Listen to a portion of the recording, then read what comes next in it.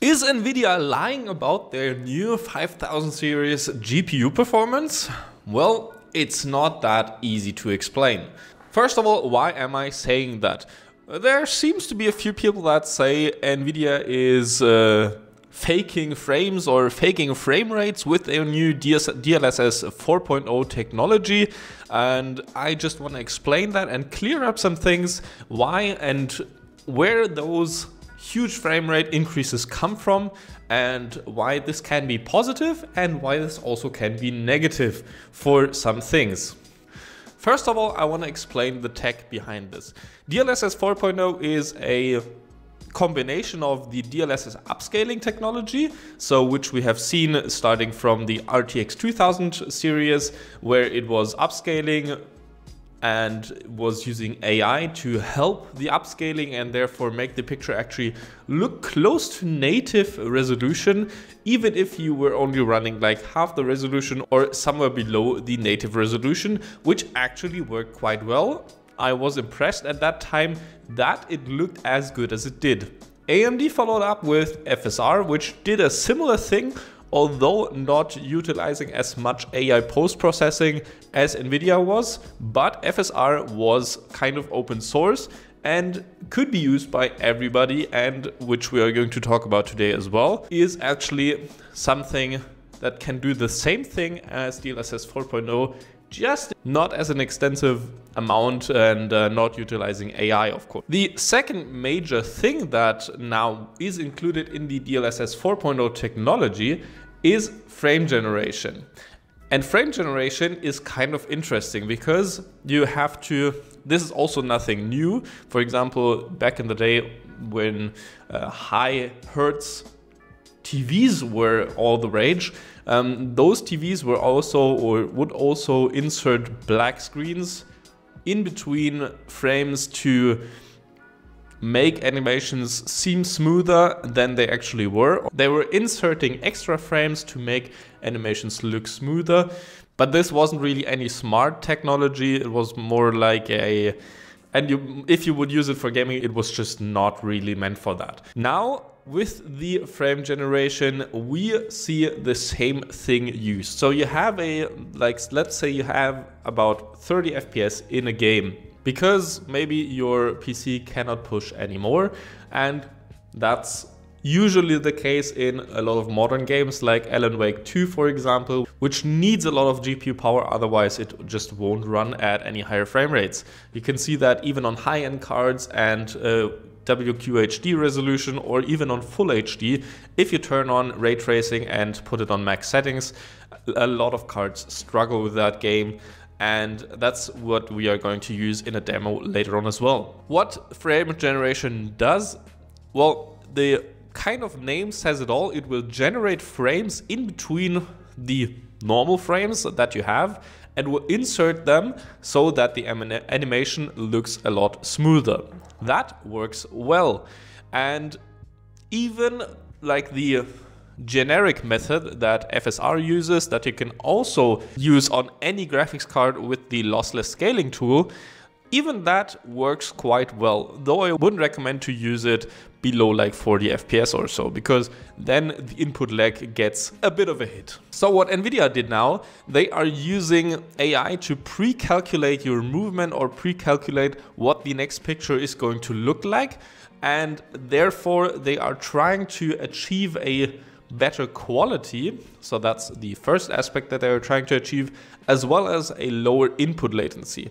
Because the problem is when you insert pictures in between, let's say it's only one, so you go from 30 FPS to, in theory, 60 FPS, which is already a huge jump, and you have to input one picture every other picture. So the input lag is still at the same level as it would be with 30 FPS. And the issue is there, if you go even lower, like Nvidia showed with Cyberpunk going from 25 FPS to 240, well, the 240 FPS are still going to feel like 25 if you wouldn't use the AI methods to get your input lag down. To use the AI to get your input lag down with kind of predetermining what the next image is going to look like. And this with the Nvidia reflex tech that basically lowers the input lag, then that might be a huge step forward. Although we have to see if that actually works as well as it does, or as well as it is advertised. Because I don't see the 25 FPS values going to 200 FPS and that's still feeling like even 100 FPS. I think it's going to feel like maybe 60, which is still a huge improvement, don't get me wrong. But looking at the 25 FPS to 240 FPS, that might be something that is not a realistic scenario that we are going to see in all games. Also, DLSS 4.0 usually has to be supported by the games to get the full experience, so the full upscaling experience, as well as the full frame generation experience. So it is not as versatile as, for example, FSR, which you can use in every game. Coming back to frame generation though, this is where it gets interesting.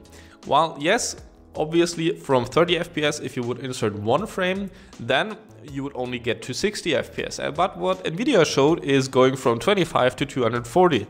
Well, they obviously used frame generation in conjunction with DLSS. So they also lowered the resolution, so upscaled the picture and also used frame generation. But there was multiple frames, so they put in multiple frames in between the real frames. And that's why they say the amount of frames or amount of pixels that are actually rendered is really, really low compared to those who are basically AI generated. And that's the kicker, because the AI generated, let's say the AI generated frames or pixels, they have to work in order to make this whole process work.